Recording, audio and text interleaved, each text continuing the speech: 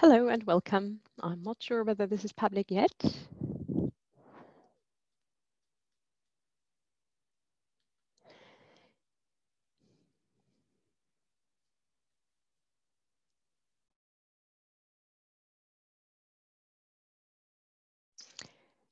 Welcome everybody. We're starting a bit late for the event Lebanon's Crisis, Catastrophe and Collapse. Is it a turning point for reconstruction and reform? I very warmly welcome you to this very complex topic. And my name is Bente Scheller. I'm head of the Middle East and North Africa department at Heinrich-Böll Foundation in Berlin. Our foundation is close to the German Green Party, and we're a political foundation doing analysis, supporting civil society actors, and therefore we also have an office in Beirut. I will introduce my colleague who's based there later, who's also here on the panel tonight. But let me first give you a short introduction to the event.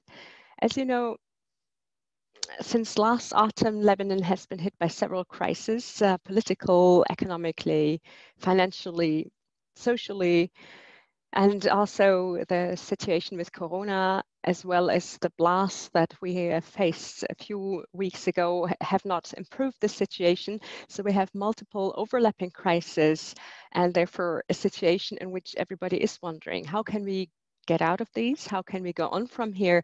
And therefore, I'm very happy to have 4 distinguished experts on Lebanon here with me tonight. Welcome, everybody. I hope that you will be kind with our slight technical difficulties since the connections are not ideal and each part of where we are sitting. Some of the participants will have their videos turned off. I would kindly ask everybody who's on the panel to keep their microphones shut while they are not speaking. And if you're in the audience and you're facing technical problems, please drop a line in the chat to Philip. He's our technical host tonight. Also, you might see people on the panel that you're actually not seeing. These are my lovely colleagues, Lena Frisch, who's part of the organizational team. And we have Birgit with us, Birgit Arnhold, and my colleague Louisa Rey. Both of them are working with me in the Middle East and North Africa department, and they will be collecting your questions in the respective chats and channeling to me. So thank you for everybody who's in the background supporting this. And I would also like to announce, if you're following via Zoom, we have translation and we have interpretation into German. Here, you will be able to pick the channel. In the Facebook event, unfortunately, there is no possibility to have both as a video, so you can only listen to the English version there. Well, enough of the technical announcements. Really, I'm very happy to have you all here. And I will introduce the panelists as we go. We have with us, for example, Diana Moukalled. She's a journalist from Lebanon. She's a documentary filmmaker, and she has covered a lot of the hotspots of the area, among others. She has done documentary filming in Afghanistan, in Yemen, but she's also focusing on Lebanon, and she's based there with her family. So I'm very happy to have you with us, Diana. And I would like to open the panel actually with you. I mentioned the crisis, the different ones briefly. And here, of course, the question is, what kind of leadership do we see by the government? I mean, several governments now have resigned. The current one is not yet established, so maybe it's hard to answer, but what kind of leadership do we see by politicians, and what kind of leadership would we need to make a difference in this very difficult situation?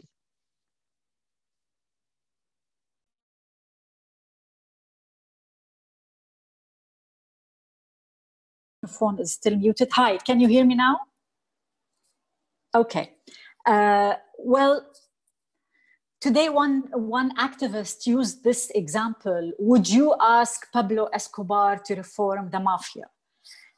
This is a satirical example, resembles perfectly what's happening in Lebanon, because we can see a push towards the current leadership to do some reforms. The explosion that took place last month in Beirut port, it was not only an explosion of a port, it was an explosion of the whole political system that was running the country after the end of civil war in 1991.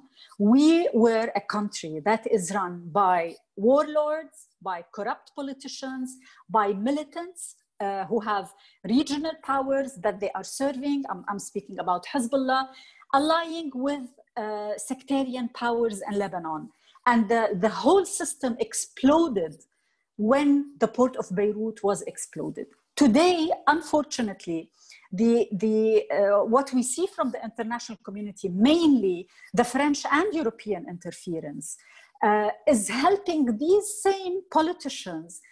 They're asking them to do the reforms. They are unable to reform themselves. This system has proved again and again that it's deadly, that it's corrupt, that it's beyond correction. We need a different political system that is not sectarian, that is not based on favoritism. We want a country that is run by secular leadership, by equal citizenship among all Lebanese, and that does not favor sect over another or deal with people as they belong to their sects. This ideal ambition is something that has not been achieved yet. I think we should work on the new blood that we discovered during the uprising that took place on October 17. Many young Lebanese men and women have proved that they are willing to present themselves. They have ideas, they have projects for Lebanon, but unfortunately the political system is not helping to create this. We need an early election. We need to help these new blood of Lebanese young active members to be represented in a new political system. The current system is not meant to reform itself. So far, I don't see any near solution. I see only extension of the current crisis.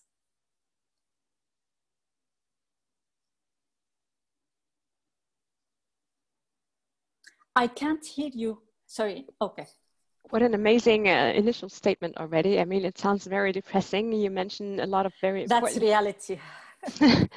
Yes, but you mentioned several things regarding the system, a sectarian system, a system in which power is kind of inherited. It is shared between the same families for decades now, and these were already active in the civil war. You said we need a new system that is non-sectarian and that is coming with fresh characters, so to say. Would you mind sharing where should these come from, and if the system can't reform itself, how should it be reformed? Who should reform it and how? There are two levels, I guess, important levels that we should focus on. Early elections, where besides the early election, I think the international pressure should focus on disarming Hisbollah, because the arms of Hisbollah has been used in creating the electoral law that governed the elections that took place in 2017, which led to Hisbollah and its allies having the majority in parliament. Second, you have the sectarian system in Lebanon, the corrupt sectarian system that is running the country. Early elections combined with serious pressure on the leadership of Hisbollah, that will help having a new leadership in the country. I'm trying to simplify things as much as I can because Lebanese politics is so complicated, but we can go deeper. But I think those two pillars are essential. Early elections with a different electoral law than the current one, plus serious pressure from the international community towards Iran and Hisbollah. Well, then I would like to come from here to Nizar Hassan, who is a second panelist with us tonight. Nizar is a political researcher and he runs the Lebanese Politics podcast. Possibly you have already listened to that. If not, please go and find it because it is every week, I think, delivering new insights, and I think it is absolutely worth listening to. So thank you very much for joining, Nizar. I think just now, Diana mentioned already fresh political elite, new people to take over. She referred to new lists participating in previous election with considerable success. It's just that the current electoral system did not allow them to really take responsibility through that. You have been dealing with alternative political movements in Lebanon, so maybe you can share with us your thoughts on who are the most relevant ones and what kind of political programs do they have? Are they able to formulate programs that would be helpful in this crisis and to overcome it? Thank you so much for having me. Thank you for organizing this. Can you hear me well? Great. So yeah, I agree with the assessment. To a large extent, I agree with the assessment that Diana provided, which is that the system overall is exploding now. It's disintegrating, and this is not surprising because it's a system based on a very unsustainable path to governance, or a very unsustainable system of governance, which is based on an economic model that has failed and collapsed today, and based on large-scale corruption in every part of the state and even the private sector that is working with the state. So the system is collapsing. The political class is in its weakest position, probably historically, since the end of the Civil War 30 years ago. The political class has never been weaker than today. Their clientelist networks are getting weaker by the fact that the state is enacting austerity policies, which means less resources to spread around for your sectarian clients is the right word in Lebanon, people of the same religion who follow you politically. And also the economic and financial meltdown is so deep that they don't know what to do with it.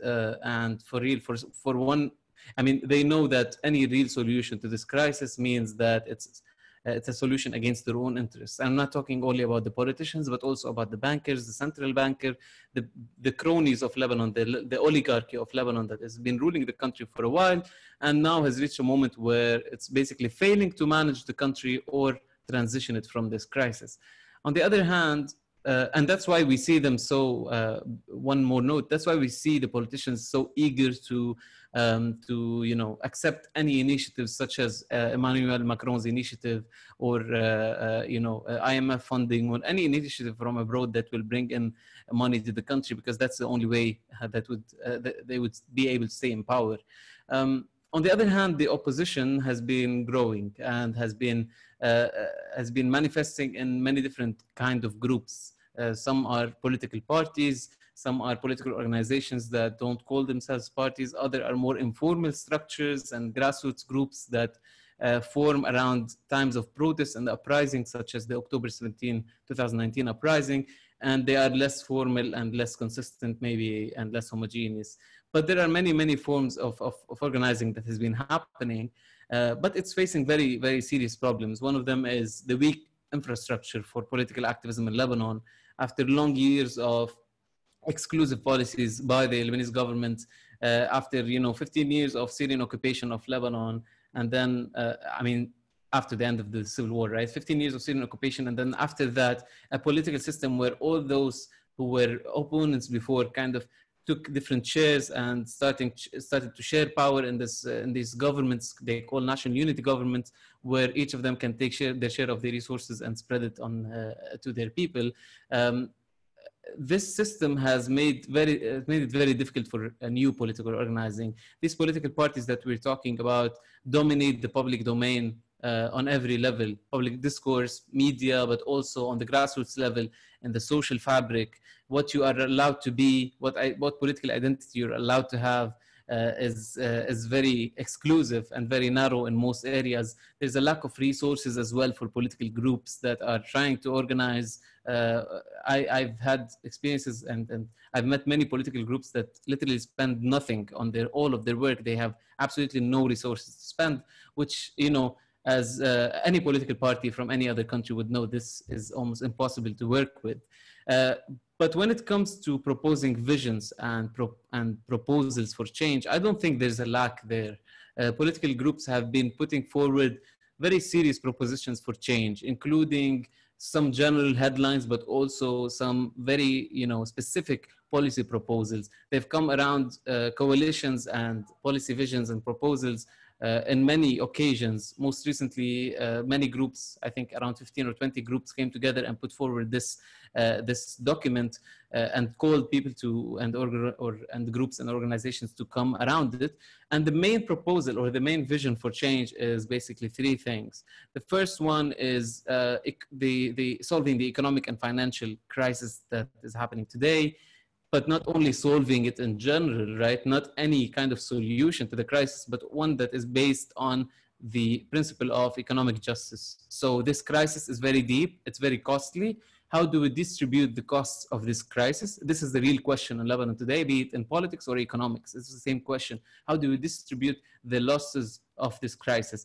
And distributing them based on fair principles will be the most challenging part, because those who are governing are those who have very narrow economic interests. The second one is accountability, and we should never, ever forget about accountability when we're talking about change and reform, because otherwise it makes absolutely no sense. One of the main problems in Lebanon, in this system that we have in Lebanon, is the lack of accountability. When we're talking about corruption, it means the lack of accountability, because if there was accountability, then corruption wouldn't be so widespread and also so impactful on politics and economics. And how we deal with accountability today is very central. Do we say that, you know, those who have committed financial or fraud or corruption or crimes such as the August 4 port explosion, which was really not an accident at all. It was basically a crime that has been in the making for years because of this corruption and mismanagement and sectarian power sharing. How do we deal with these crimes that have been committed against people?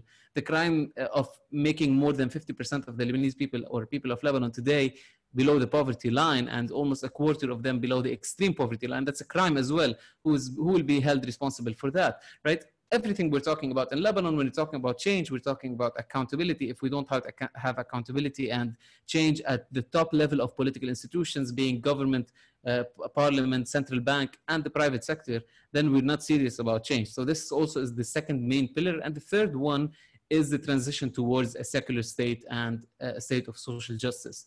And this transition perhaps is the one that is most confusing to people, because they don't see a clear path for this change. The political groups, the opposition groups that are basically entrenched in the October 17 and the revolutionary movement in Lebanon in general have been saying that what we need is a government with the legislative authority. So a government that can pass laws without going back to parliament for a while before having early elections on a new law. And this new electoral law that they're calling for is a law based not on sectarianism, but based on fair principles of proportional representation, etc. And a lot of other laws, right, that are valid to all of these things that I'm talking about, but we can put them under these three headlines.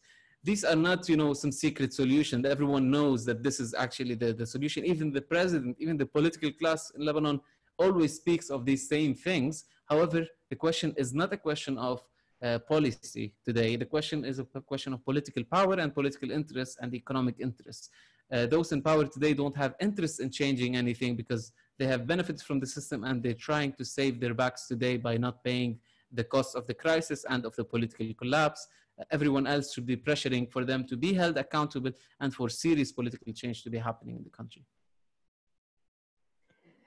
Thank you very much, Nizar. There are a number of points where I would also like to come back to when it comes to how can we implement all these ideas that are there, how can it really happen, the change that is needed. So we'll definitely come back to that. However, I would like to ask Rosalie. Rosalie Berthier is with us from Synapse. Synapse is a think tank based in Lebanon. It is a research network that is focusing on economic affairs, but not exclusively. But Rosalie Berthier, an expert who has been living in the region, in Lebanon, in Egypt, and in Turkey. Rosalie is focusing on Lebanese macroeconomics at the moment.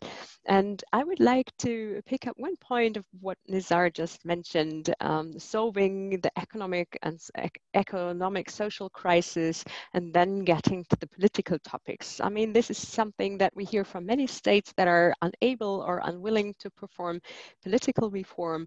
They suggest then to take economic reforms up as first topic and then only come to political questions that might be more tricky.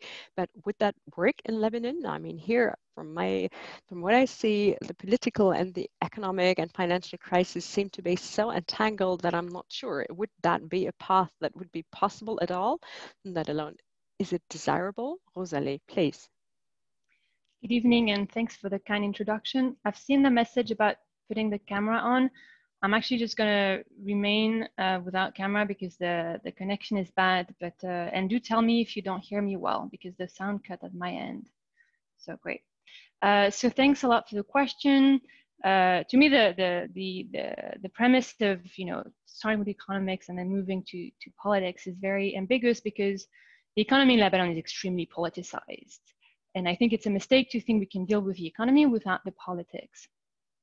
And it's a good entry point because there's a position. So if economics versus politics has always been a problem in Lebanon. So when I started working on the Lebanon's economy a few years ago, I was trying to get foreign actors interested in the economy, trying to tell them it's important for political stability. But it was a total fail. And I think, economy is not very sexy. And people wanted to look at politics, geopolitics, government formation, refugees, you name it. But the balance sheet of the central bank wasn't really like something people were interested in. So I'm glad it's an issue people are now looking at, but it's important to always remember it has to be looked with politics in mind as well. So can we make economic reform work in Lebanon? I see three main points we need to focus on. The first one is we need to stop think about Lebanon as a unique economic system. Lebanon has been a rent economy for years. It relies on foreign currency, which comes from very unproductive sources. So right now it's the debt. Before that, it was political money from nationalization or for support for the Palestinian cause. And this rent economy sustains a very strong currency, so the pound. And the day the foreign income slows down, the currency takes a hit. This is what we're seeing now. But it's not particularly sophisticated as a system, and we should stop seeing it as such. And it's an economy, and we should treat it as an economy. So, for example, we need to start see basic accounting documents and practices. So, Nizar was referring to the central bank and the opacity of the central bank. So, we need the balance sheet of the central bank. We haven't had that for years. We need an audit of the state account. State account haven't been audited since 2005. And we need standard practices and international standard to apply to Lebanon like everywhere else. So for example, recently the central bank suspending an international norm, which is called IFRS 9. So that's a norm on how do you record losses. And so with the suspension, now commercial banks in Lebanon are allowed to underreport the loss that they will incur in relation to public bonds. So, that's this kind of problems should be tackled head on. The second one is refers to what Diana was mentioning, is that we cannot, the objective cannot be to sustain the system as it is, because it's a system that serves the super rich, and it serves the super rich only at the expense of everything else. So it's true that it's a system where you have this illusion that the middle class and a lot of Lebanese somehow benefit from it. So for years, the middle class has been indirectly benefiting from the strong currency because they were able to consume imported good, to go on holidays, to have house employees, all of this things that they wouldn't be able to if they hadn't had a strong currency. But that's actually just leftovers from a system that's extremely expensive on the state and on the society, and that really rewards only the 1%, and it rewards the 1% to an insane degree. And so we don't have many figures in Lebanon, but the last one we had on the banking sector from 2017 the share of different deposit accounts showed that 1% of the deposit accounts held 50% of the total amount of money deposited in Lebanon. So we're not talking about 1% of the population, we're talking about 1% of the depositors, or that's about half of the population already. So it's about 1,600 accounts, which held like half of the total. Again, so it's really like the 1%. So the regular Lebanese already pays the price, like the productive economy is what pushed many Lebanese, many talented Lebanese to go and seek a better opportunity abroad. This is what limits the development of an industry, of an agriculture. And so they're paying the price now. They will pay the price for years, if it's not decades. And it will be very expensive. So we can't just, trying to keep the system afloat, whether it's the politician, like the political system or the economic system. It's a problem because this is what the previous donor conferences did. And it's always, giving a little bit more time for the system, whether on political side or economic side, and just increasing like its bad habits. So that's my last point. And as a consequences of the previous two, and that ties to what Nizar was talking about accountability. I think we need to seek responsibility. We cannot just continue bailing out the financial and political elite like we've done. Like the previous conference organized by the French was organized right before the elections. So that sends the wrong message. And I'm not talking about conditionality here. I'm just talking about refusing to explicitly endorse a dysfunctional system. It's a bit different. And so you were, Bente, you were referring to, reforms. So I think we need to do reform, but it can't be cosmetic reforms because that won't solve the problem. So if we take the electricity sector, for example, if we're asking for more transparency, it's not just having a regulator, it's having a regulator that's appointed with the best practices, and you have to make sure the process is followed. Otherwise, we'll just, have more of the same. And then, in the electricity sector, to keep that example, Lebanon will need international firms to invest, and they won't invest if there is if there is a risk of being associated with like mismanagement and, like actually clear-cut corruption. It's too costly for them. So there's this. I think we need to support the actors who actually want to support the law, because in many cases in Lebanon, the law exists. It's there. It just needs to be applied. It needs to be respected, starting with the constitution. And I think, and that may be something we can discuss later in the discussion, but we need to question revisit our role as international actors. What do we do, and what do we allow, and would we actually, what's our role there? Thank you very much, Rosalie, for this introduction to how the political and the economic cannot be separated, and how for decades the system has been hollowed out. There are very important things that you mentioned regarding transparency, regarding dropping the standards, which obviously is a hindrance for international support. And you have also been warning against unconditional support, or support that might give the wrong signals, to put it in a more neutral way. I would like to ask my colleague Joachim Paul, who is head of our Beirut office, for his view on what international actors can actually do. Joachim has been living in a number of different contexts, and as my colleague, he has been head of our Ramallah office for many years, head of our Tunis office. After that, he took last year the Beirut office. Joachim, please give us an insight. What do you hear? What would be desirable for international actors to do? How can they support Lebanon, not only in the emergency situation caused by the blast, but to overcome the long-term crisis and to find back on a stable way? Thank you, Bente.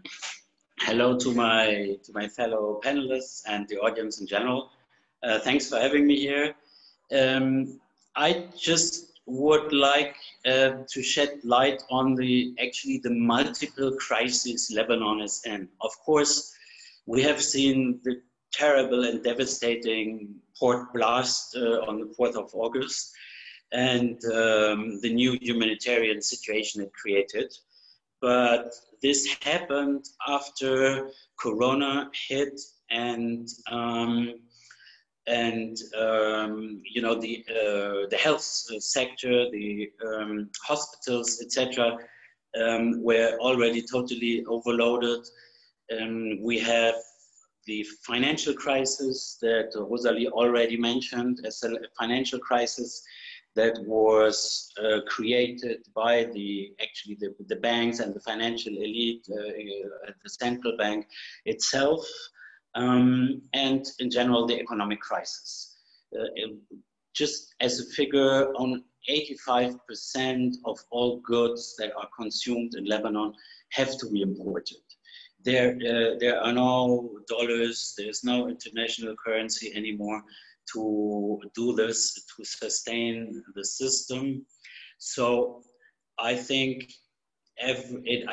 we all agree on it, and it's clear to everybody that Lebanon needs international aid, and it needs financial support to reform itself and to find a way out of these multiple crises. Talking about those crises, we all know that there is a regional dimension to the problems that Lebanon is in, and that the regional actors have their influence in Lebanon, allied with Lebanese actors, which adds to the very complicated system the country is in. So, to your question, what should international actors do? On one hand, and Rosalie mentioned the donors conference. I think you meant the CEDRE conference in 2018, demanding the established political system to reform itself. There's a set of reforms that came back on the table in the negotiations between the previous Lebanese government and the IMF, and those conditions and demands that Macron came back with in his French initiative. To restructure the financial system, to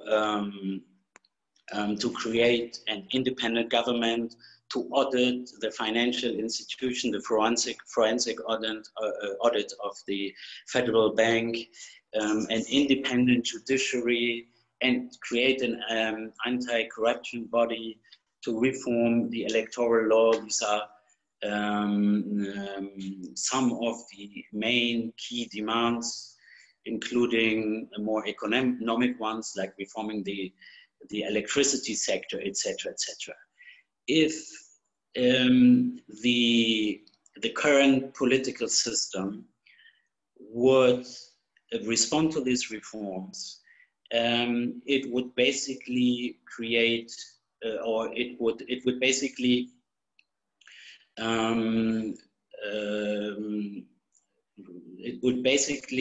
need to step aside and to let others join in. So, are those elites able to do this? I think the answer has been given before. Now, what can the international donors community do to not go by the political system, but extend aid to the Lebanese population, humanitarian aid after the port blast, aid to the refugee population in Lebanon. Let's not forget that 1.5 million Syrian refugees are living for years in the country, and other forms of humanitarian aid. Importantly, there need to be a very strict monitoring in collaboration with civil society, and very strong checks and balances how the international aid that comes in is being spent. There needs to be support and cooperation with the many very active civil society organizations, and we need to better understand who is out there on the alternative political spectrum. My co-panelists mentioned before alternative, new, emerging political actors. I think it is not quite clear who will be out there and preparing for elections if there will be a new electoral law, and who will have a chance, if there will be those cracks in the system, to participate in it. But I think this is also part of our role to understand who is there and what kind of networking and cooperation there can be. And another point that has not been mentioned, but I think it is important. We have seen during the past weeks those boats with people who seem to have nothing to lose or very little to lose, trying to reach Cyprus from the Lebanese coast. I think we need to understand that the humanitarian and general, social economic conditions are deteriorating very quickly, that within less than a year, the situation came to this dramatic low, the economic and social situation, that people are trying to leave with all means they have the country. And I do think that they need as well rescue, preparations for rescue in the Mediterranean. So far from my point. Thank you, Joachim. There is a number of questions that are already coming. Be assured we're collecting them and we will be clustering them to ask them. Actually, there is a very relevant question because all of you mentioned there is a need to reform, and it needs to really be a deep change, a change in the system, a change away from corruption. And here I think everybody would like to know, how can this really happen? I mean, those who are in a position to change the electoral law, for example, would need to come up with a new one. And we've seen with the previous discussion on the electoral law, it just got much more complicated. The reforms led to a law that I think was much more difficult for voters to understand. And in the end, it was not really a law meant to change away from the system, but it was confirming the sectarian system. So maybe Diana and Nizar, I would like to hear your thoughts on, very briefly, how would you say should the next steps look like? Which would be the entities needed to do an electoral law reform that really happens, as well as that could monitor and curb corruption? I would like to ask you for one thing. We have translation, we have interpreters here who need to bring your complex thoughts into German. So even though I'm afraid it is very little time that we have for this discussion altogether, can you kindly speak slowly when you answer these questions? Diana, please go first. Okay, thank you. I will try to speak a bit slowly. As Nizar mentioned earlier, I think it's Nizar who mentioned it, that the current parliament who created the previous electoral law cannot form a new one because they designed the law on their side so they come to power. We need an independent representation, a government that is able to create a new electoral law. The examples of the new electoral law are there. We're not discovering a new something out of the sky. There are some studies, there are some very serious experts who have come with some models of how the electoral law should work. We lack the will to implement those new ideas that can bring new powers. That's why it's not enough just to create a new law. You need to have a serious international, not interference, pressure on the current leadership, political leadership, to be able to enforce a new, more balanced law that can help us have a new leadership in the country. It's not enough. The law by itself is important, but it's not enough. We have to think of whom is going to issue the law. Isn't the current parliament? I don't expect the current parliament is able to do this mission. It's a serious question that we need to address. We need to think of the law and who will be able to create this law. Yeah, so we have the question of the law, but you said there are organizations, I know LADE or Legal Agenda have been working on the topic of elections for a long time. And they have been thinking it thoroughly. However, then your idea to establish an independent commission, somehow a commission, you mean, that is outside the political elite, a new body. Legal Agenda and LADE are excellent. But they are more the advisors. I mean, when it comes to implementation, enacting the law, and then really making sure what is stipulated there happens, what kind of body would we need for that? And how would we get a legitimate entity? Would that be something that already comes out of elections, or how would you picture that? I think we need to form a new government that is not based on the power sharing that we have already in Lebanon.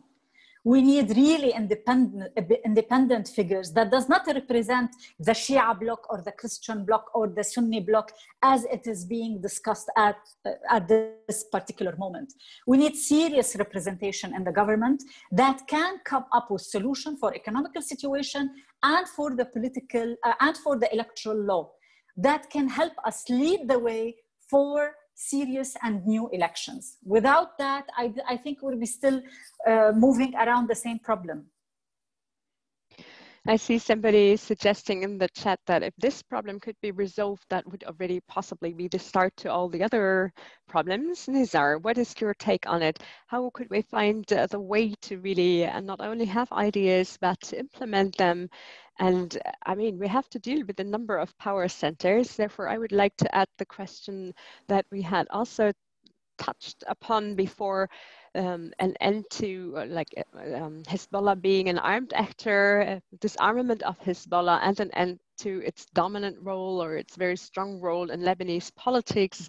That, for example, I imagine very difficult to be implemented, and I see it coming as a question. How would that help? How would it be done? Right, so let's divide the question into first the issue of elections and the presentation, and then we'll talk about Hezbollah. When it comes to elections, right now the political class is basing it's claiming legitimacy based on the 2018 parliamentary elections, which, as you said, was based on a law that was designed and tailored in every single detail to maximize the representation of sectarian powers and to minimize the risk of new forces, especially secular forces, breaking through the system. So the results of these the elections kind of reflect the law itself and the political system rather than public opinion.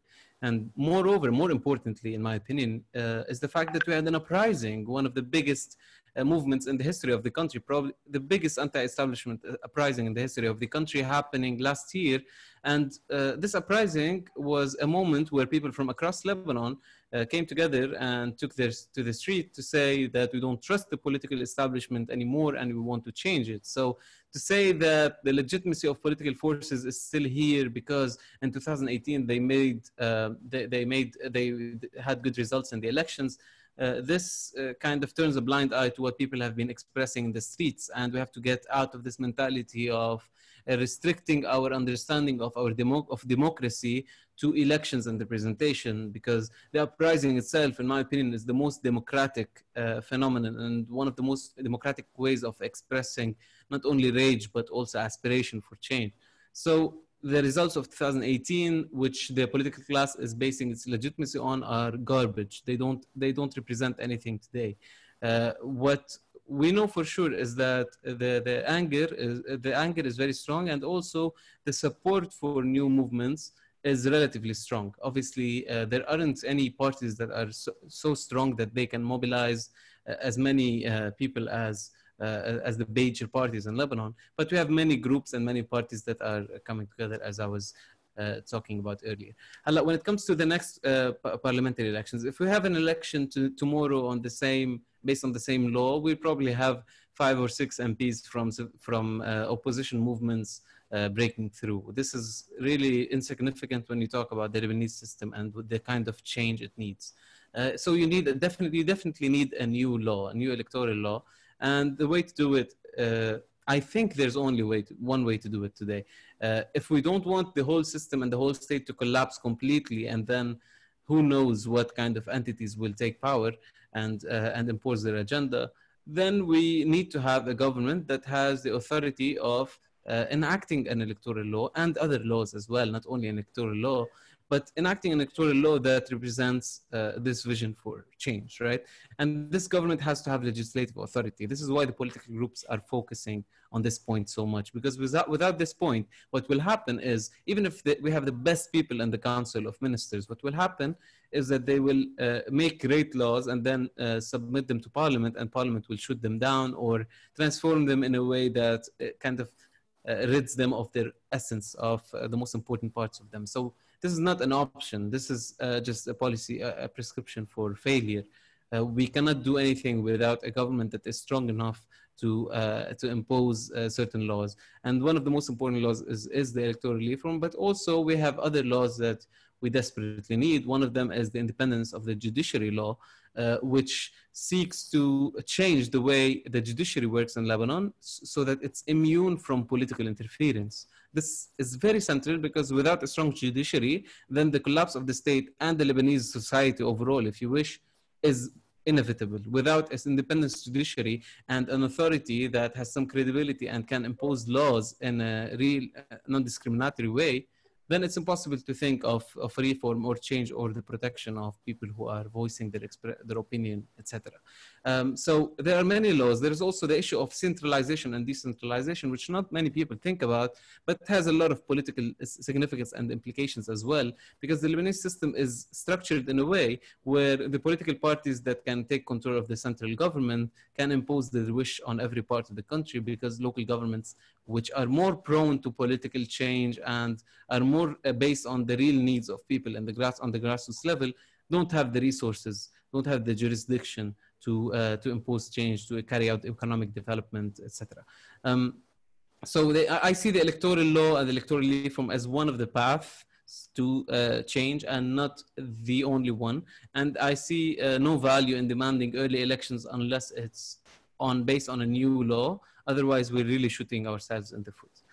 When it comes to Hezbollah, this is the most difficult, obviously, topic in Lebanon, because on one end, any analyst of the Lebanese situation who is not affiliated with Hezbollah and not very biased would say that Hezbollah is a major obstacle facing progressive change in Lebanon, facing any kind of change, because Hezbollah is a militia that has extreme power compared to the other factions, but also compared to the state, and it can impose its agenda. And it has proven in the last years that it doesn't mind going as far as using its weapons internally in order to impose its agenda.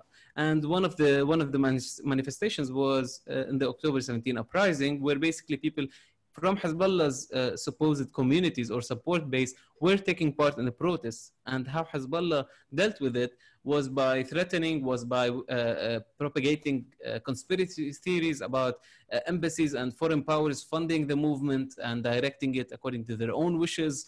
A lot of propaganda, a lot of violence, sending young men to downtown Beirut to beat up protesters, or in areas where Hezbollah has a large influence, burning tents, etc. There was a clear counter-revolutionary role that Hezbollah is playing. So this is not a debatable issue, in my opinion. Hezbollah is one of the most counter-revolutionary and one of the most reactionary forces in Lebanon, and it's a threat on the on any kind of vision for change that you would have for the country. So in that sense, that we agree on that. When it comes to how we deal with the issue of Hezbollah, I see it differently than Diana, what Diana mentioned in the beginning. I don't think that an international pressure to disarm Hezbollah today will bring anything in Lebanon except civil war. Let's not kid ourselves. Hezbollah is ready to go wherever it takes in order to make sure that it maintains its military capacity today.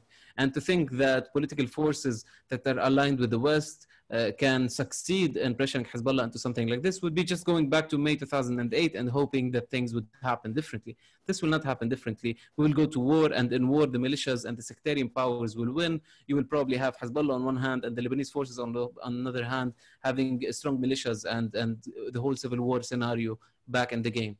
I don't want that. I don't think that's a good vision for change. And also, in my opinion, if change doesn't happen on the grassroots level in all communities, regardless of political affiliation, current or previous political affiliations, then it doesn't have real potential. So in that sense, what I think the solution or the path is is, first of all, we need real serious organizing on the grassroots level in all areas in Lebanon, and we need pressure on all actors, all political actors, to open up the public domains. And this will happen, in my opinion, because of the uprising and the movements that we've had. But what we also need is a serious dialogue about Hezbollah as an entity and its future and its military future, because we have a large section of the population that says basically, I don't trust Hezbollah as politicians, but I trust them as a resistance movement. And if Israel attacks tomorrow, no one will protect us, right? And this is an opinion that is held by a lot of people. And to dismiss it completely and say, no, the Lebanese army will protect you, or this or that side, it's almost, naive in my opinion, because we've seen from history that nothing has stopped Israeli aggression except a balance of power. I'm not saying that Hezbollah's military presence has to remain at all. I have quite the opposite. I hope that this solution to this we can find a solution to this in the near future, because otherwise we cannot build a real state in Lebanon, to be very clear. But to take the confrontational path to this and say, let's create a coalition that is anti-Hezbollah from local and from international forces, that's running off the cliff, in my opinion. It's a complex topic, but it requires real organizing and real social dialogue among people to reach a solution that many people see as safe and fair for them. Can I respond? Please. Can I respond? Yeah, okay. Yes, please. First, when I mentioned exercising pressure on Hezbollah, I did not use the word force. I did not mean to disarm Hezbollah by force. I think the policy of sanctions over leadership of Hezbollah and some members who are allied to Hezbollah is a successful policy. Of course, if we are asking any internal power in Lebanon to disarm Hezbollah, we're taking Lebanon to a civil war. This is not what I'm asking. But Hezbollah's arm is internal tool. It's not used to balance power with Israel anymore. Since 2011, since the year 2000, since the Israelis withdrew from Lebanon, this arm, Hezbollah arm, has been used against us, against Lebanese, against Syrians, against everybody but Israel. So let's put the Israeli issue aside. This is something that cannot be solved via Hezbollah. The arms of Hezbollah has been used against us Lebanese on political level and on all levels in the country. Yes, we cannot disarm Hezbollah internally. I agree with Nizar that a major factor in Lebanon is Hezbollah, and to have a strong state that is viable and that can really build the country, we should not have a strong small state next to it. But solving the Hezbollah issue is not something internal. There should be a pressure over Iran. It should be a regional agreement. Lebanon, according to its dynamics, cannot solve the arms of Hezbollah. This is a fact. But at the same time, saying that we can run the country and keep this issue till it's resolved within other dynamics, I think we are still taking the country again and again to another problem. Lebanon has suffered a lot in the past 30 years. Yes, from a corrupt political system, from warlords, but the issue of Hezbollah has extended this and has benefited from this. It's not the issue of Israel. Israel, we can discuss this topic later on. Hezbollah, something or an issue that should be addressed internationally. And I'm not saying by force. There are agreements that are taking place. There are several kinds of pressure. We have seen it on different issues. I think that should be dealt as well with Hezbollah. Thank you. I mean, there are so many things to say regarding that. Let me just mention that in the chat, I see a very nice comment that I'd like to read out. Thanks a lot for your inspiring contributions. You put a lot of trust and international pressure on the elites, but in the end, the whole system is colonial legacy and a product of the Taif agreement. And here the person in the end says, what about a bottom-up pressure? And I think you all have been referring to that. You all have been saying how important, how relevant, and how rich the protests are. So thank you for that comment, but also thank you for your very interesting points regarding Hezbollah. It's a very big topic, how to shape a role of every actor in the state, what to do with international actors, and what can internal actors do. And it would absolutely be worth dedicating it a conference on its own. But from this macro perspective, I would like to zoom in on one thing with you, Rosalie, because one thing that I saw in the media was that Syrian affiliate Jamil al-Sayed claimed the Ministry of Finance. Then it was mentioned that both Amal and Hisbollah insisted the Ministry of Finance would need to be in Shiite hands. What difference would it make? I mean, looking at the needs for reform and international support, I would say the Ministry of Finance would play a crucial role. Would it then be possible for international actors that are discussing sanctions or have already imposed sanctions on Hisbollah to go via the Ministry of Finance if it was in the hands of Hisbollah? What do you think? Does it make a difference?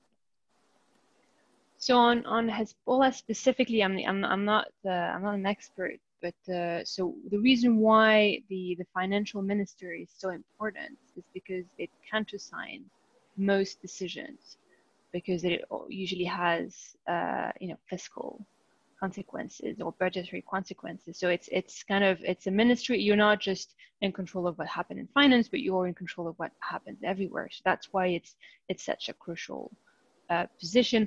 My problem with the and I think that refers back to what Diana and Nizar are mentioning.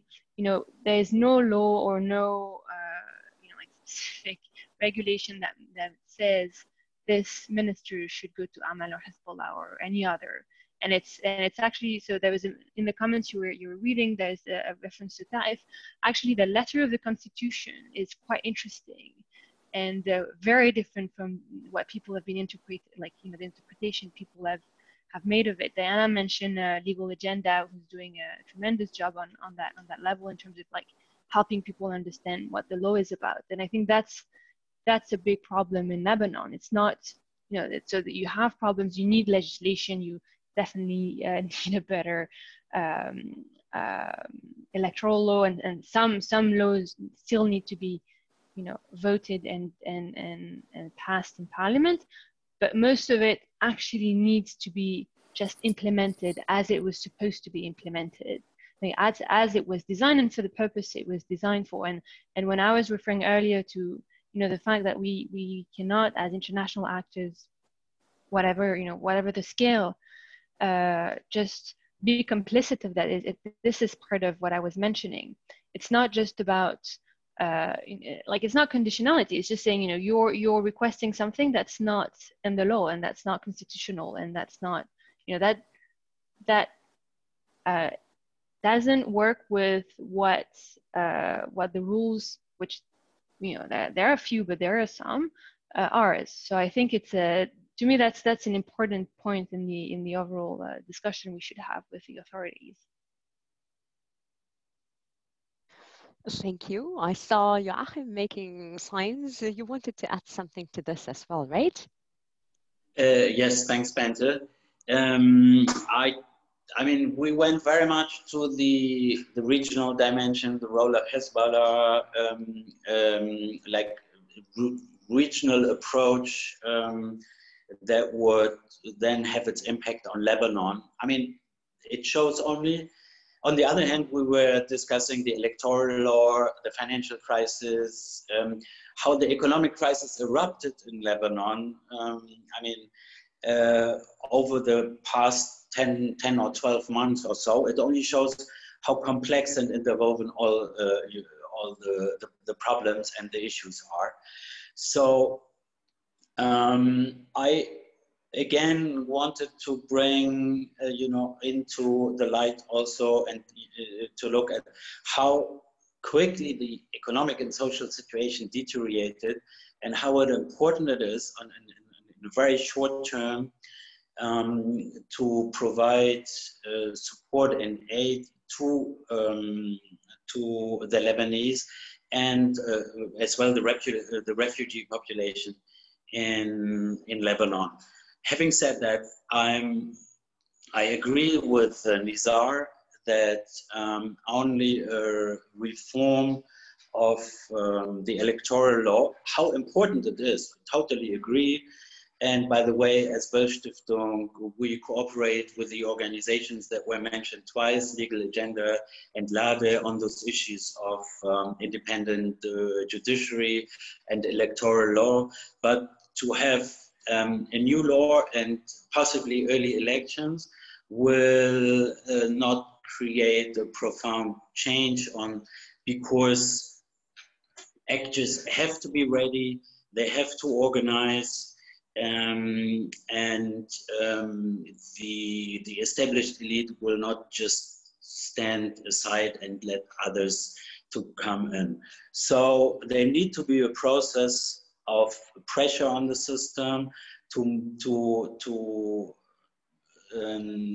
see that there are reforms being enacted to allow alternative actors to be ready and to have an impact on the actual politics in the country, I would say. And once again, we are at the point where we say for elections and for a new electoral law, probably that would take time. That would not be a question that you can solve quickly, particularly not in the current situation where there are lots of restricting factors like corona, the need to socially distance, etc. So it's really a very difficult situation. At the same time, I'd say probably there is not that much time for addressing very urgent problems. And I mean, once again, the economy, Rosalie, I think I have also a question here that is coming via Facebook, where somebody is saying, well, Lebanon's current deficit is just huge, and it has been big for many years. This means the country has to borrow money, but the basis is not sustainable for that. Is there any plan to bring this into balance? And so my question would be, even if elections will happen later, even if the basis for political reform can come later, what can we do as international community to help Lebanon in this moment without doing what you previously warned of, without bailing it out for just giving the elite some more time? Would you have some ideas on measures that would be possible to implement before elections and before addressing the major reforms that are meaningful and that really help the population? Especially, we heard about the 50% that are below the poverty line, 25% being even in extreme poverty. That is quite a pressing situation, I'd say. What would be your thoughts on what can be done? That's actually a huge question, because that's what everybody would like an answer to. So I have a few elements, and I'd love to hear from others, because I imagine you also have opinion about that. But so to me, the economic situation of Lebanon has been pressing since the first international donor conferences in the end of the 90s. That was Paris 1. We're like the equivalent of Paris 4 and 9, and we're going to organize probably Paris 5 conference. So, and nothing has changed. We're in the same situation, same political class, and same underlying problems. So an enormous debt, an unproductive economy, and a political class that's allied with the economic class for sharing the cakes. So this hasn't changed, and this just cannot continue. So I think the pressing need in terms of reforming is about tackling the problems of the banking sector. The banking sector is defaulting to the state is responsible. The public has spent so much money. It's wasting funds. It's corruption. It's paying civil servant to an absurd degree. So all of this is true, but also what enabled the system is the banking sector. And so I think basic decisions such as a control of capital, for example, basic things like that would help kind of control the problems within the banking sector, because today what you have is an informal capital control. So if you're a regular Lebanese and you have money at the bank, you're effectively under capital control. So you cannot send money abroad, you cannot withdraw it in the currency you deposit it in, and you cannot use it at will. So it creates a very absurd situation. Honestly, it's completely absurd. So that the banks created this notion that there is fresh money and then not fresh money. But like, by the way, that's like, that has no economic foundation. That's purely the banking sector like trying to save itself. So they just created this new currency, which would be fresh currency, fresh dollars. The rest would be non-fresh. And then the bank have a discretionary power. So if you right now want to send your your young adult, a daughter or son, to do studies abroad because they've been enrolled in a master's, or the bank can actually refuse to send the money on the ground that they don't need a master's. So that's discretionary power that you don't want to give private economic actors. So I think it's either everybody's money stuck here, and that's capital control, or nobody's money stuck there. But it can't be like, if you're rich and powerful, then you can do whatever you want. If you're not, then you have to obey by all this like weird laws, which by the way, all the decisions that have been taken by the system. So here it's the ABL, so the Lebanese Bank Association, and the central bank, are mainly to safeguard the system itself. And when we say safeguard the system, we're talking about the shareholders of the bank, which are connected one way or another in Lebanon to the political elite. That's not work I've done. That's great work Judge Haben has put forward, where he shows the connection between the banking sector and the political elite. So that's not a new news I'm breaking. And so I think the banking sector should be, because for now that's the biggest problem in terms of inequality of treatment. And then it's about how do you design support that goes to Lebanese. So I think that there was quite a strong call after the blast. Like many civil society actors, many activists, many academics call for it, and I think it's been heard. But it would need to be kind of further deployed. How do you reach Lebanese without going through established NGO cover, which would actually be political parties, NGOs, or foundation affiliated with politicians or political elite. So it's how do you design support that really directly reach those in need. So then it's it has to be tailored to the specific needs. So if we're facing food shortages, then it's how do you deliver food parcel directly without intermediaries and without using the network of political elite, because those are the ones who have the network on the ground. If we're talking about education, so right now you have, of course, access to school, because a lot of pupils used to go to the private sector and they can no longer afford it. But that's before that, there's also access to just material, so pen, notebook. That's becoming increasingly expensive for most people. So if this is the support that's needed, then how do you make sure it's delivered to families directly without the intermediary of X or Z or Y foundation? So I think it's about trying to remove as much as possible the intermediaries. Great. Once again, we see how complicated it will be, but I find some very valuable points in what you just said, really practical things that can be done, and other ideas how to go further in developing plans, how to get there.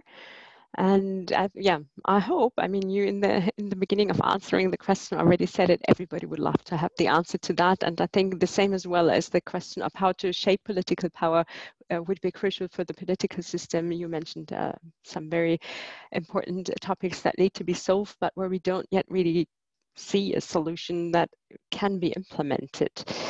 From the chat, I would like to come to a different topic, because we talked about the international influence that certain actors are having in Lebanon and how that impacts what can happen in Lebanon.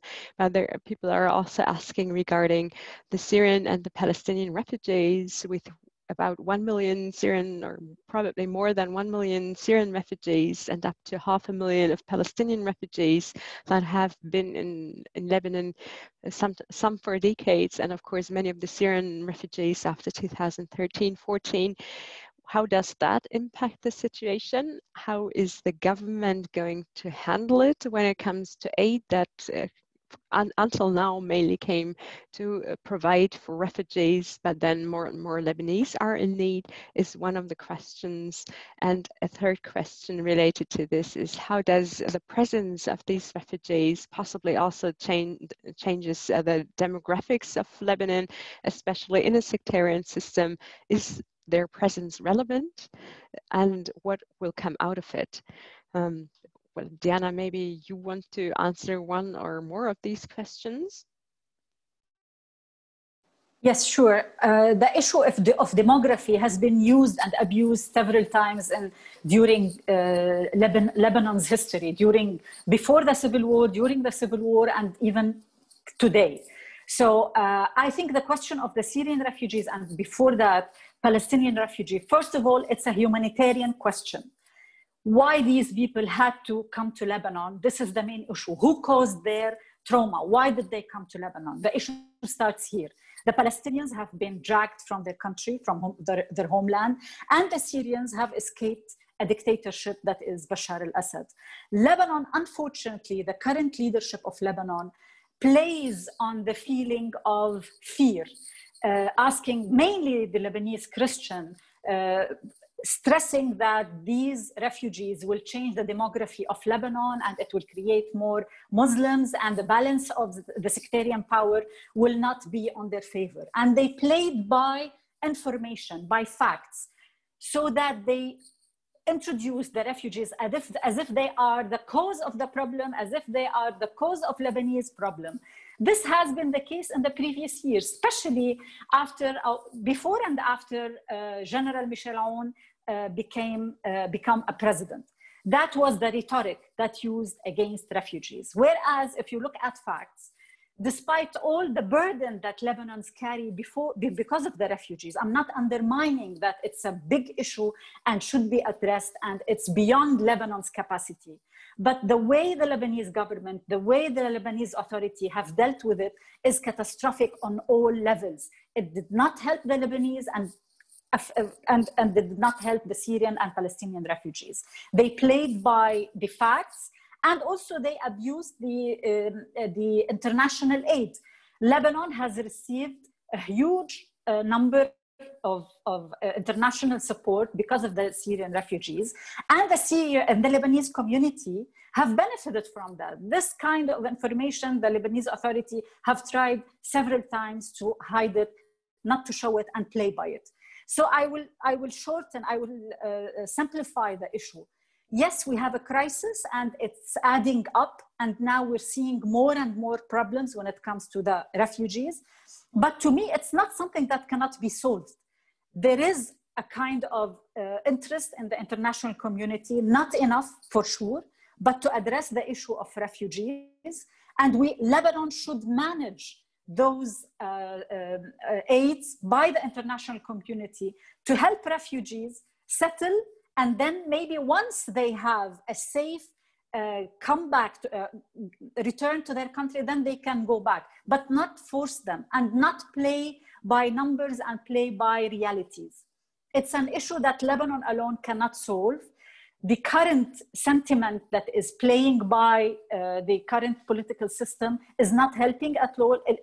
It's adding up to the problem and not solving it. Thank you, Diana. Please, Nizar, would you comment? And can I remind you of speaking a bit slowly because of the interpretation?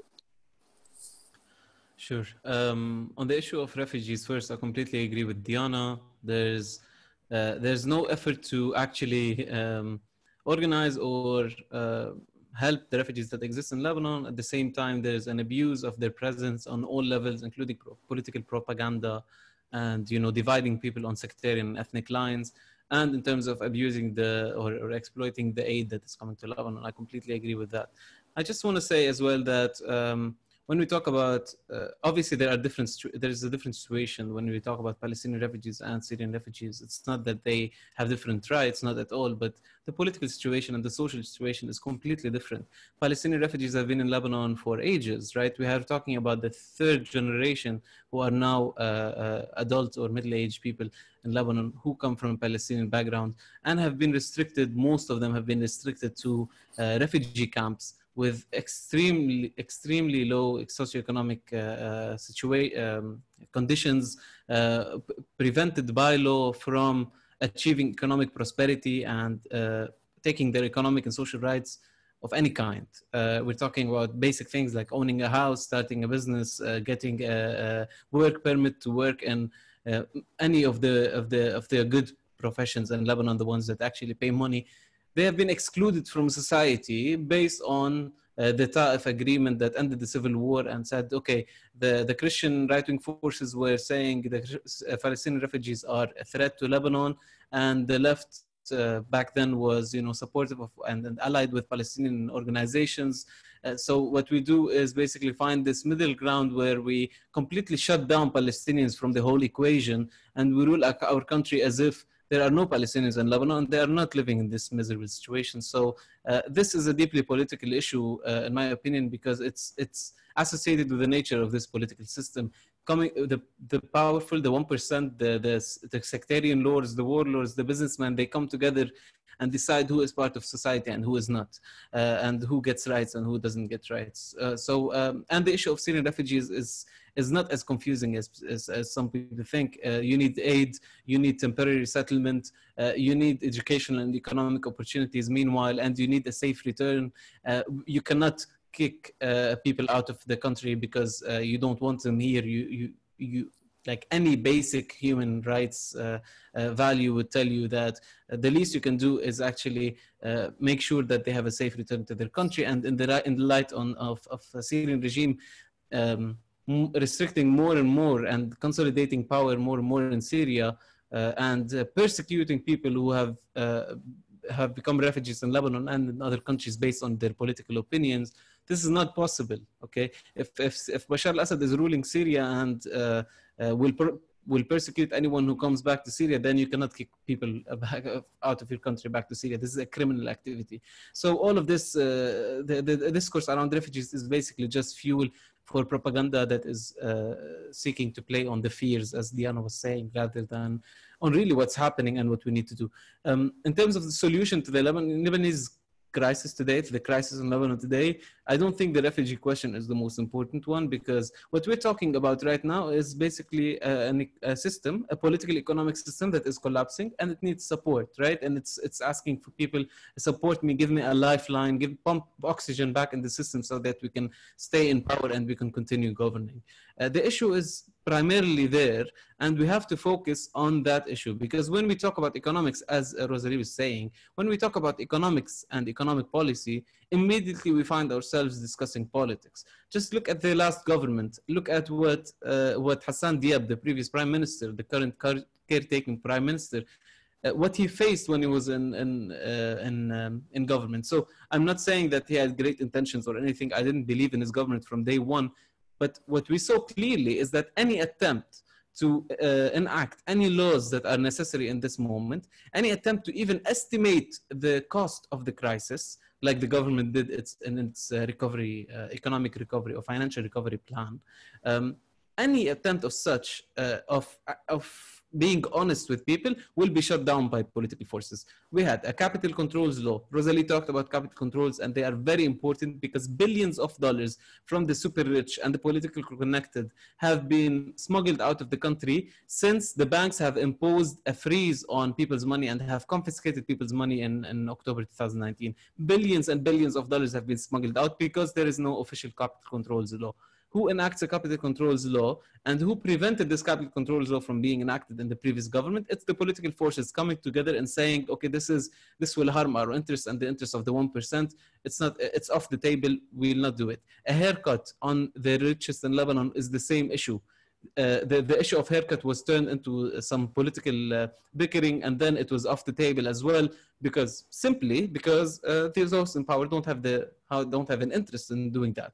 Any kind of policy that you can think of that can solve the economic situation or financial situation in Lebanon today will be opposed and shut down by those in power. So to think of political, as you were saying, Bente, in the beginning, to think of political and economic change as two different things, that's quite impossible. That's very naive. And we saw from the previous government that even if you bring some experts and some advisors like Hassan Diab did, you cannot reach anywhere. And what you will end up with is what happened to him, which is the director of the finance ministry resigning, saying the central bank and the commercial banks will not allow the government to do anything. Another member of the negotiation team with the IMF resigning as well for the exact same reason.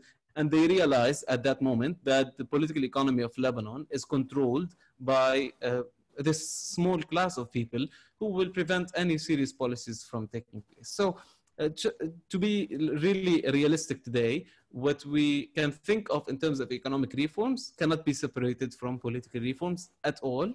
The international support that comes to Lebanon today in the form of the World Bank programs, in the form of IMF bailout or program, all of this will be funding the political establishment in Lebanon and reviving it and ensuring its continuity. Without serious political change, and we talked about that before in terms of the parliamentary elections and other reforms that we need, without serious political change, it's impossible to have good economic change in Lebanon. This is pessimistic, but it's only realistic, and we have to, we can't like be kind of hanging with illusions anymore and trying to say, okay, maybe they will be now more prone to achieving this or that reform. Am I speaking too fast? Yes. Okay, sorry. We can't have these illusions that, you know, right now it will be different and they will accept to do the reforms that they haven't done in the past. These are people fighting for their power, okay? If Nabih Berri and Nasrallah and Jumblat and these people and Aoun, etc. are out of power, what will happen is that the new people who will come in will look at the records, will look at what happens, and they will start holding them accountable, right? So we're not only talking about exploiting the resources of the next aid that comes to Lebanon, we're also talking about simply accountability and the fact that they are preventing in any way possible. They are preventing accountability from happening, and this is why they will not leave power without continuous without the democratic transition based and supported primarily by a new political movement. And one last comment on that, because many questions have been about this in the Q&A and the chat. There is a question, obviously, there is a confusion around the fact that there is no opposition in Lebanon or that alternative movements aren't strong enough, etc. I talked about that in the beginning. There are serious problems that have to be dealt with for these movements to grow and to represent more people, etc.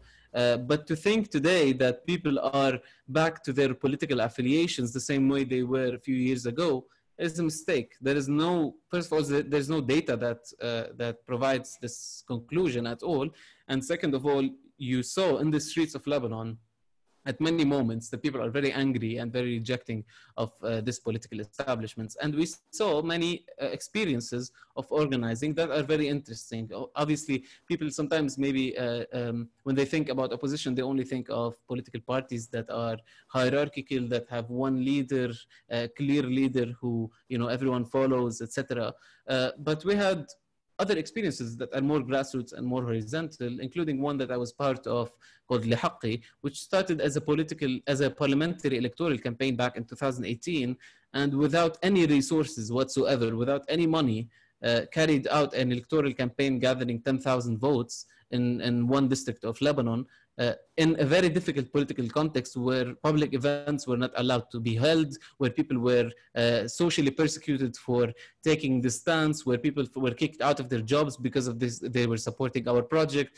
They were serious obstacles, and it was before the uprising, and we achieved a certain breakthrough by gathering a certain popular coalition only because we were organizing on the grassroots level.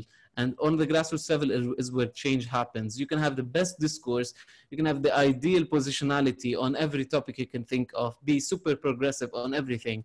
But then when it comes to actually who do you represent and who are you organizing, this is the weak point of most political groups in Lebanon, and this is where they should be working on in the future, in my opinion, having grassroots presence across the country and having people actually adopt their vision and their project and carrying it themselves. It's through political involvement that political change happens. Thank you. I have one question here that relates to that, and actually I would like to cluster here a number of questions that are not exactly related. So I'll target them. Joachim, here is a question. How does HBS work to support such kind of movements that Nizar just mentioned? How is it possible to work with them or others? And what does HBS do? And then I'd also like to ask you, given that the foundation also is looking into gendered understandings of things, how much do we understand about how the crisis and the different crises affect particularly women? How do the crises affect women differently, possibly? I mean, we saw some examples of how decision-making affects women already in some minor details to the understanding of politicians. When there was a list of goods that should be subsidized, this list was done by men and it was very much focused on products they considered relevant, therefore not addressing women's sanitary needs, for example. But we have certainly data and understandings of the major impact that this crisis has on men, women, and children in a different way. So if you could take these two questions, and then Rosalie, I'd also like to give a set of questions to you. These are regarding, on the one hand, the Lebanese diaspora and the role that it can play. If I'm not mistaken, money being sent by Lebanese abroad, being brought into the country by Lebanese from abroad, has always been essential and a very big factor of the Lebanese economy. How does that work now? How important is the Lebanese diaspora in keeping things running and in getting out of the crisis? And the fresh money regulations and the fresh and non-fresh money, has it changed? How much capital is coming into Lebanon through the diaspora? And then there is one question that is once again well, it's a political construct that came out of the years of civil war. I think the strength of the private sector in education, in health, in electricity, in water provision even. We always have like the governmental system, the public system, but then a very, very strong private sector. And there is one question: to what extent is it helpful? And I would also like to ask, to what extent is it a hindrance? Maybe Diana, if you could come to that later. But yes, maybe let's start with a question regarding the impact on women and what HBS is doing to support movements. Thank you, Bente, and thanks for the questions. So I start with the question what we do. Aside from working with established civil society and cooperating and supporting established civil society organizations like those we mentioned earlier, we do talk, and we do try to talk and to understand the emerging political groups, the movements, the grassroots movement that Nizar was talking about. Other than with established NGOs, of course, Heinrich-Böll-Stiftung as an external actor, sorry, of course not an intern, as an external.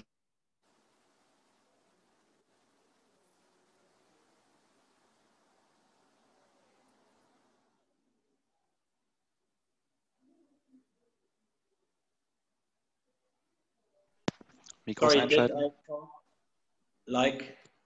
did I talk while while the microphone was on mute? Oh, sorry. Okay, again, the first question was what we do and how do we communicate, to put it like this, with the alternative political scene and movements and parties. So on one hand, we work with established civil society organizations. We mentioned two before.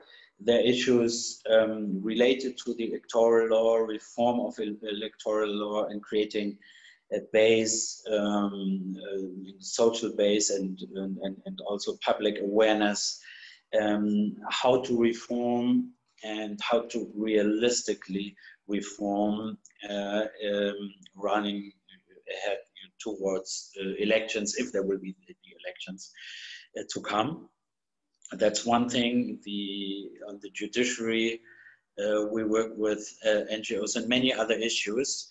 With the emerging political groups, we talk to them and we seek to talk to them, and we network. As an external actor, we do not directly interfere in internal politics by supporting a political group or one political party financially.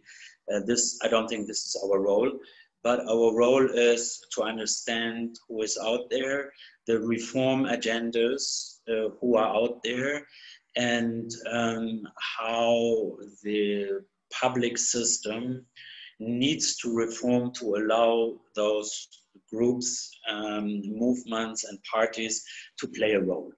This is actually, I think, an important task we have, and to communicate about that internationally.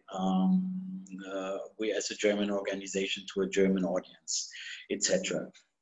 Now, Bente, the second question from the audience was actually, how do the multiple crises affect women differently than men, or vulnerable groups differently than men? I think there's one group, one group we didn't mention at all, but it shows how clearly they are affected by the crisis, which is the group of migrant workers, most of them female, coming from countries like Ethiopia or Sri Lanka or other countries, who basically work under a system in Lebanon that doesn't give them any rights. And the economic crisis, the shortage of US dollars or foreign currency, the whole breakdown of economics and the social situation affects extremely on them. And there are women who are camping in front of their embassies, for example, the Ethiopian embassies, because they were thrown on the street by their employers, etc. So this is just one example. I think there are many other examples as well among the Syrian refugee communities who have to bear the severe effects of the economic crisis, and clearly there needs to do a lot to be done to address this. But I think these two examples show how women and vulnerable groups, not only women, people who are socially vulnerable, do suffer to a great extent from the crisis. Thank you, Joachim. Rosalie, would you come to the question of the impact and the possibilities of the Lebanese diaspora? Yes, sure. And it's a very important question, actually. So I'll try and speak slower. So the diaspora in Lebanon is extremely important. So I was referring earlier to the fact that the system right now, the economic system right now, is designed in a way so that young talent are pushed away. So it is a system that kind of nurture future expatriation, but it's just always been the case in Lebanon. Like the country has always sent a large part of its population abroad, so it's not always it's not always a bad thing.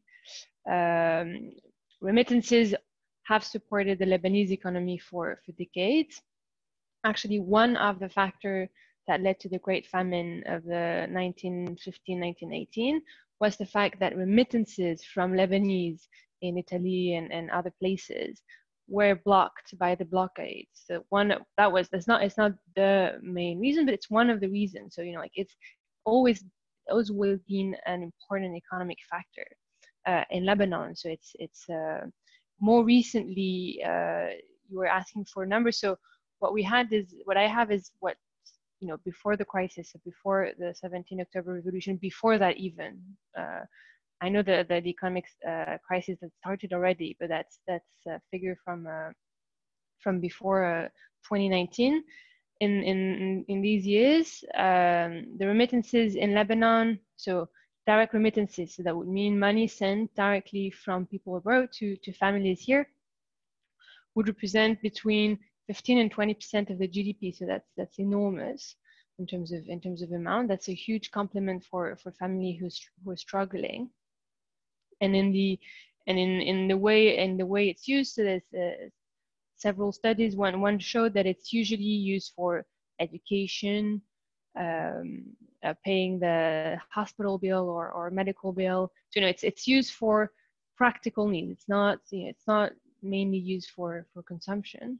But another problem that relates to this in the use of diaspora resources is the fact that also 40% of the deposits were estimated to be from abroad, and these deposits were not invested in anything productive. So these deposits were either invested in the rent economy of the debt through the banking sector, or from the real estate sector, which then led to the real estate bubble, making housing unaffordable for most Lebanese in Lebanon. So you have these two elements. So you have what is helping Lebanese and what's sustaining the problem of the system. It's not usually you have bad remittances or good remittances. It's usually it's a mix of both for most people, but the two aspects are important. Now the way I think the diaspora is helping and is already doing it well is the fact that Lebanese, even abroad, retain a high relationship and a strong tie to their country. They always they want to support, they want to help. So we've seen on a very small, it's not small scale, but it's it's starting. So different initiatives where you could hire Lebanese here to do freelance jobs, or that you could support, I don't know, either artists or people who cannot leave the country. So support with this kind of you have a need that could be done by somebody working remotely and you're interested in helping Lebanon, hire Lebanese who can do that from Lebanon. So it gives them opportunity and it also brings the country much needed currency. And then you have various support groups, in different sectors. So Lebanese in the diaspora have been helpful, and I think have a role to play. And I think they already kind of know quite well how to do that. So it's very spontaneous. We've seen it with the blasts. A lot of spontaneous group, forming around one person who's in Lebanon, who's collecting among friends to restore their neighbor's flat, or give to that and this and that hospital. So I think that we see, and that's working well, and Lebanese do actually do that well already. The main problem before was the fact that some of the money and some of the resources were diverted by the fact that the system was a rent economy, and I think this is where if we reform the economic sector, we can tap into these resources with greater efficiency. And one last point I wanted to mention, because you were referring to any changes.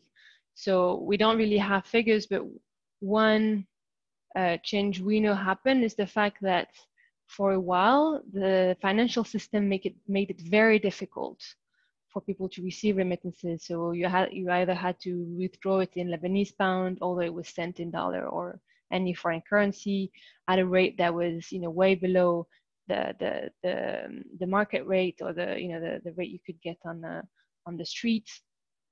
And so I think that was a real problem. So I feel this problem has been partially solved, but that was a real problem. Thank you, Rosalie. I mean, we see with the sizes that you've mentioned of contributions and remittances that come from abroad, how relevant this factor is, and that possibly also would be something to look into further. Now, when it comes to the private sector as hindrance or opportunity, Diana, what would you say? When we try to see to the future, would that part need to change? Would distribution between what is shouldered by the private sector and what the state takes as public duties, would that need to change as well? Well, we have to look at what happened previously. During the war, before the war, we had a vital private sector in Lebanon, and it helped Lebanese society and Lebanese community sustain during the civil war because we have a strong private sector. After the war, the private sector played a major role again, but this time there were some intersections between banks, private sector, and political elite. Unfortunately, we found some of major private sector players become part of the corrupt system in Lebanon. So now, definitely we should have a major role for the private sector. But I think the transparency, the accountability, the way this private sector should move forward is something should be monitored closely. We cannot repeat what happened before October 17 when we had the financial collapse. The collapse was not only the banking system. If you look at some names, at some of politicians, you will find some intersection between all those fields. So in a nutshell, yes, private sector is something essential in Lebanon and it should play a major role, but not as the role it played in the previous years. We should be more vigilant, more transparent, and look carefully on whom is going to play a role and in which field. Thank you. And Nizar, since you also mentioned the social justice as one of the 3 pillars that initially you introduced, would you have a brief and please also slow comment on that? Sure. By the way, just a note, I might, if I cut at any point, it's because my internet is running out. Anyway, before I talk about this, I just need to mention one thing about the role of international organizations and specifically political foundations in Lebanon. Heinrich-Böll is affiliated probably with, Heinrich-Böll is probably the least relevant for what I'm saying right now, but German political foundations, as an example, have had very long and historical connections with political parties in Lebanon. And today, if they are true to their values, all of these political organizations should break away and cut these links that they have and this support that they have been providing to the sectarian political parties, be it on the supposed left, like the Progressive Socialist Movement, which is basically a sectarian movement run by, in a feudalist way, by a sectarian warlord, or be it on the right with the Kataib and the Alef, etc., which are supported by more right-wing political foundations. There is a responsibility for German political foundations and international organizations in general today to say, to end this complicity in supporting these sectarian political parties immediately in Lebanon, because they are not only corrupt or they don't lack skills or competence or anything. They are literally destroying the country and killing its people. So there's no reason to there's no justification for this continuous cooperation on any level. When it comes to what you were talking about, the issue of social justice and the role of the private sector, let's be clear, there's no such thing as a really private sector in Lebanon that you look at and you say, oh, this is, a private sector that is independent from the state, etc. We have a private sector that is composed of very different actors, right? We have the small and medium enterprises, which are basically the largest, the most common form of private enterprise in Lebanon. And they are, to an extent, independent from the central government, right? But you have the private sector that has been in bed with the central government and that has produced leadership to this, management board of Lebanon.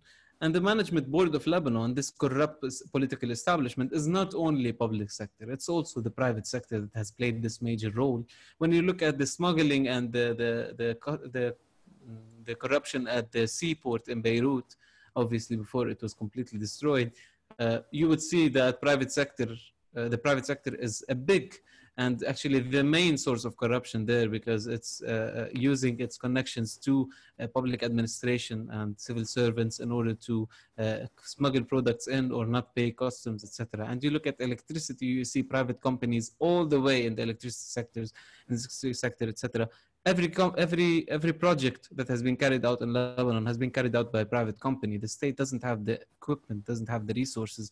It's always paying or contracting a large company to do this job for the state. So, which means that the private sector has been actually a main partner. A part of the private sector has been a main partner in corruption in Lebanon. So thinking about it as a public versus private issue is, in my opinion, not very helpful. Also, when we talk about the private sector today, it's basically, in a lot of cases, it's kind of an intro to privatization. It's a way of saying, okay, the public has failed in Lebanon, let's give it a chance to the private sector. Although what I just said is that the private sector has been in bed with the government and has been part of this ruling class. And the issue with this is that privatization today in Lebanon is actually the best gift you can give to the political establishment. Absolutely the best gift, because what's happening is that people are losing leverage and power in the political system to an extent. And what you do when you privatize entities at your lowest moment as a state, at your lowest economic moment, you're selling things for cheap, and these things will produce more political and economic leverage in the future. It happened in the most famous case that we can think of is Russia, right? After the collapse of Soviet. Sorry. Nizar, I'm sorry. I think we are running out of time. So while this case is a great cliffhanger, would you mind coming to an end? I mean, I can shut up now, or I can say one thing about the diaspora, because most questions were concerning diaspora. If you give me 2 minutes, I can talk about the diaspora. 1 minute? The diaspora in Lebanon has been used by the political class for a long while as kind of a supportive environment for the system in Lebanon. And today we are seeing a very different situation where large sections of the diaspora are part of the revolution and the uprising and the independent initiatives for relief and rescue, etc. in the current moment. What we also need from the diaspora, apart from this, is investment in economic cooperatives and organizations and businesses that are on the grassroots level that provide productive jobs for people on the local level. And we know for sure that the diaspora will have a major role, not only in funding new political movements, but also in voicing and in propagating the voice of these new political movements. So I encourage everyone who is in the diaspora, who is really interested in making change in Lebanon, to join political movements. You can join. There are political movements that have large numbers of affiliates and organizers abroad, like the political movement I'm part of, Lihaqi, also the party Citizens in the State, and many other parties have mobilized the diaspora in one way or another. I encourage everyone in the diaspora to join these political movements and find ways in which they can have political agency beyond sending money to Lebanon.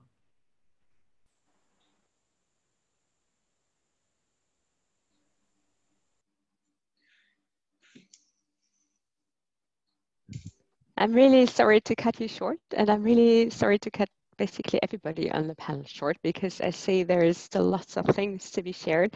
And I also see there are some questions in the chat that remained unanswered. But the good thing is that each of the wonderful panelists we had, and with which I really found it very inspiring to talk, thank you very much for being with us. Each of them can be found on Twitter, on YouTube, on social media. So please go and follow Diana Moukalled, go and follow Nizar, Hassan, and the Lebanese Politics podcasts, find signups and read the excellent analysis that Rosalie and her colleagues are providing. And please also follow our office and follow what Joachim Paul is sharing in terms of his insights on Lebanon. It was really great to have you here. Thank you very much for attending. Thank you very much for listening to us. Thank you to the interpreters and to my colleagues who are here in the background making this all happen. It was really amazing, and I hope to have you here again. Thank you. Thanks Thank for you so much organizing. for having us. Thank Thank you. you.